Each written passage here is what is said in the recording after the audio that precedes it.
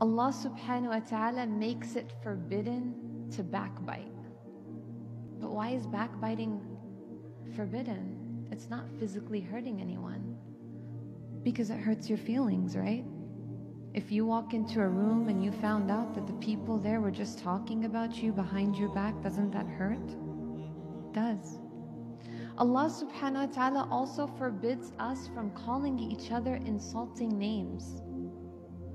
Allah subhanahu wa ta'ala also forbids us from making fun of each other. Why?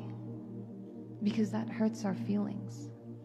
And so I want to share with you a hadith of the Prophet sallallahu alaihi wasallam. And so he said, if there are 3 people sitting in a gathering, 2 people should not whisper and exclude the 3rd person. And so the companions of the Prophet sallallahu alaihi wasallam were a little confused. Like, if we're sitting together, why can't I whisper with my friend? And so the Prophet sallallahu alaihi wasallam said, because if you do that, you're going to hurt the other person's feelings.